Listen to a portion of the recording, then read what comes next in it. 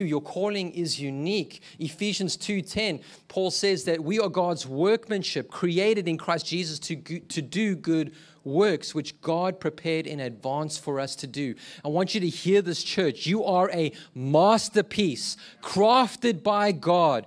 He has given you gifts, talents, and abilities that nobody else has, because He has a unique calling and purpose for your life. You are made in the image of God.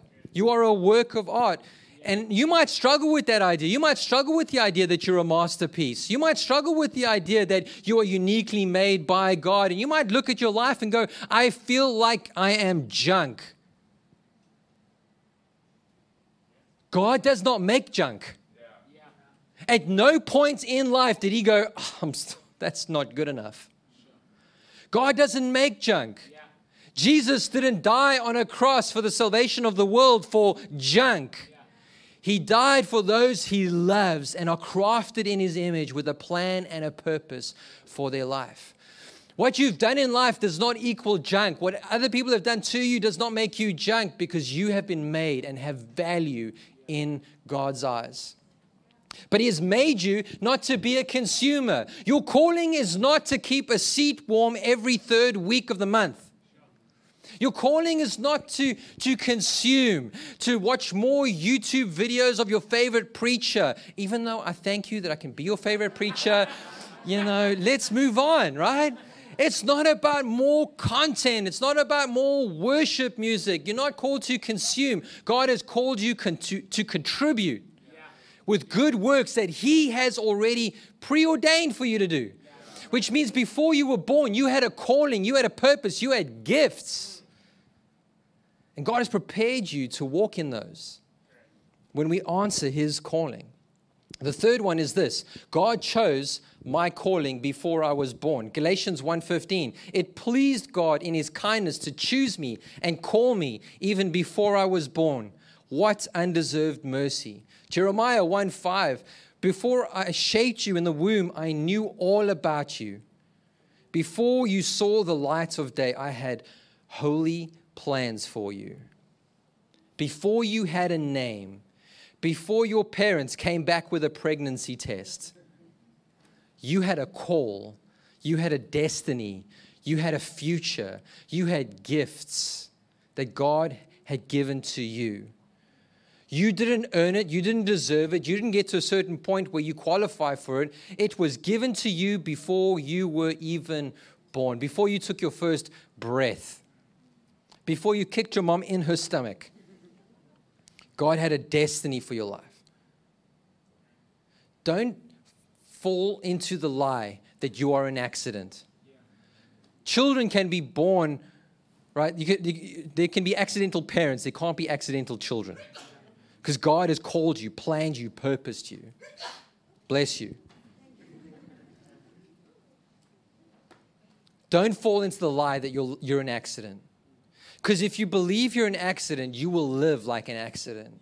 But when you are called, when you know that God has purposed you, created you, even in your mother's womb, knit you together, for you are fearfully and wonderfully made. God was thinking about you before you were even there. And He gave you a plan and a purpose for your life. You can live knowing that you don't have to live by accident. You don't have to stumble through life. You can connect to what God's plan for your life is and know that you will live your best life. The fourth thing is this: my sins and mistakes don't change my call. My sins and my mistakes don't change my call. You may have messed up in life. Who hasn't messed up? Anybody? Anybody not mess up in life? Wow. You know that you have not lost God's call for your life? Even what people have done to you hasn't taken God's call away from your life. Even what you've experienced, even the injustice, God still looks at you with plans and purposes and good things. My sins and mistakes don't change my call. Don't let the mistakes or sins cause you to abandon God's call. Don't leave it there in the corner. The only person that wants you to avoid God's plan and God's call for your life is the devil, because he has a plan for your life. And it's not to bless you. It's not to protect you. It's not to guide you.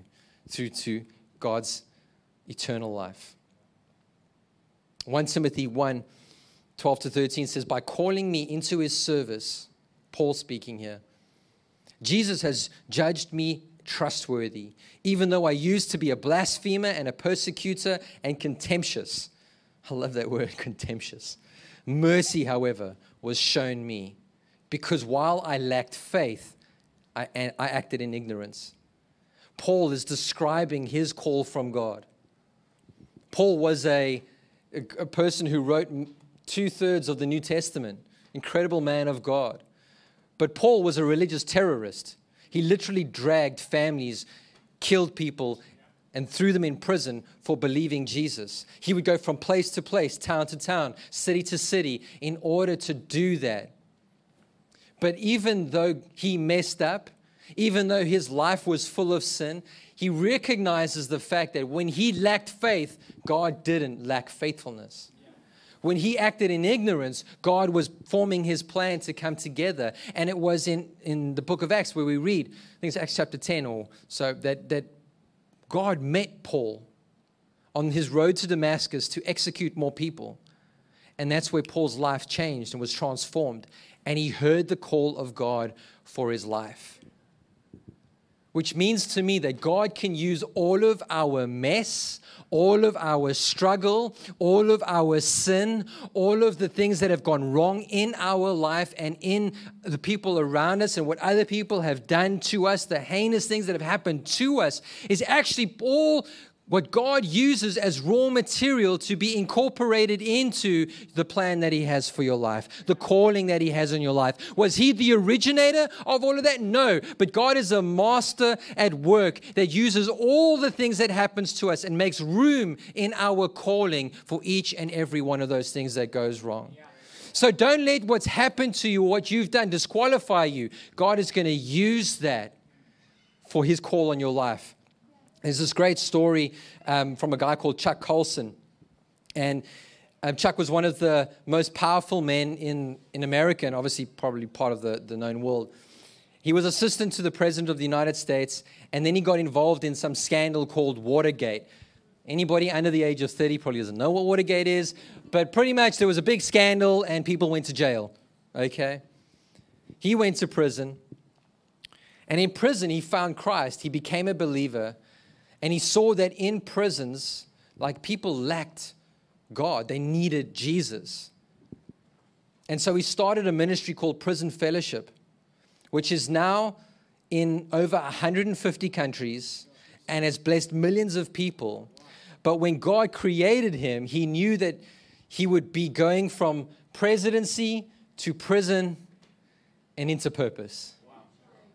Don't let what's happened to you stop you from receiving God's call for your life.